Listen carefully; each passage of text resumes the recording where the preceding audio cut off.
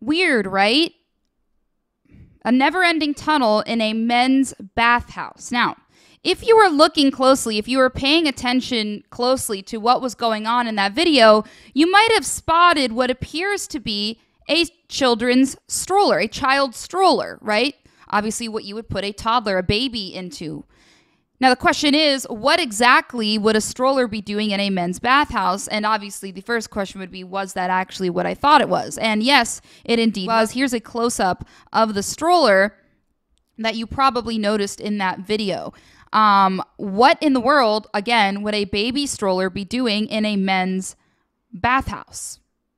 Well, we're about to answer that question in just a moment, but another important piece of information that you should consider when putting together the pieces of this very bizarre, likely human trafficking ring that we're looking at here is a mattress that they also came across. Now, this mattress appeared to be child-sized, and also it appeared to be soiled. So take a look at this. This is a close-up of a mattress that they actually pulled out of the tunnels when the police came and exposed everything that was going on.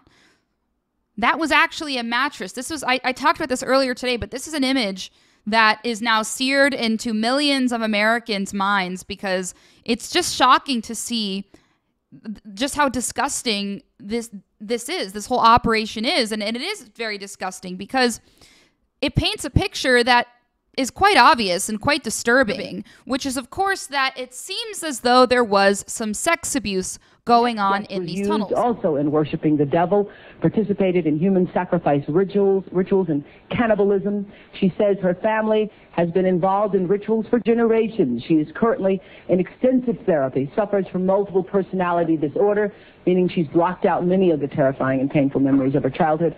Meet Rachel, who is also in disguise to protect her identity. You come from generations of ritualistic abuse? Yes, my family has an extensive family tree, and they keep track of who's been involved and who hasn't been involved. And it's gone back to, like, 1700. And so you were... Right, I was born into a family that believes in this. And does everyone else think it's a nice Jewish family? From the outside, you appear to be a nice Jewish girl? Definitely. And you all are worshiping the devil inside the home? Right. There's other Jewish families across the country. It's not just my own family. Really? And so who knows about it? Lots of people now. I talked to a police detective in the Chicago area, and several of my friends know, and I've spoke publicly before. And so when you were brought up in this kind of evilness, did you just think it was normal? I've blocked out a lot of the memories I had because of my multiple personality disorder. But yes, I mean, it's like if you grow up with something, you think it's normal. Mm-hmm. I always thought So what kinds of things? You don't have to give us the gory details, but what kinds of things went on in the family? Well, there would be rituals in which babies would be sacrificed, and you would have to, you know... Whose babies? There were people who bred babies in our family. No one would know about it. A lot of people were overweight, so you couldn't tell if they were pregnant or not, or they would supposedly go away for a while and then come back. So you witnessed the sacrifice... Right. When I was very young, I was forced to participate in that, in which I had to sacrifice an infant. And the purpose of sacrifice is to what? Is to bring you what? What are you sacrificing for? For power. Uh-huh. Power. And so, were you ever used? Were you ever used yourself? I was molested. I was raped several times. Mm-hmm. And what's your mother doing? She's... In all of this? What's her role in all of this? I'm not exactly what her role is. I haven't, recovered all of my memories, but her family was extremely involved. Mm-hmm. She brought me to it. Mm-hmm. Both of my parents brought me to it. And where is she now? She lives in the Chicago metropolitan area.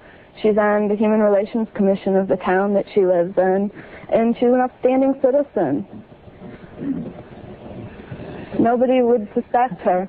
Were you... I was called into the office and he said, get on my lap, close the door, get on my lap. He was only 8 years old when he says his school principal violated him in the worst possible way. Joel Engelman remembers it vividly. He would caress me, caress my shoulders, and every now and then he would work his way down. This would go on for about 15 minutes. Then he would make me promise that you wouldn't tell your parents about this, would you? It was a rabbi at his school, one of many men Engelman says would sexually abuse him throughout his life, something he claims is commonplace in the ultra-Orthodox community, and the reason he says he left his Jewish roots. Now this New York Hasidic community gears up for the case of Nechemia Weberman, a prominent spiritual counselor who's charged with abusing a young girl. So we're just hoping and praying that this case will prove a point. Rabbi Nuchem Rosenberg has been shunned in his community for speaking out about sexual abuse against children. He says the close nature of the community is a strength, but a curse for those abused.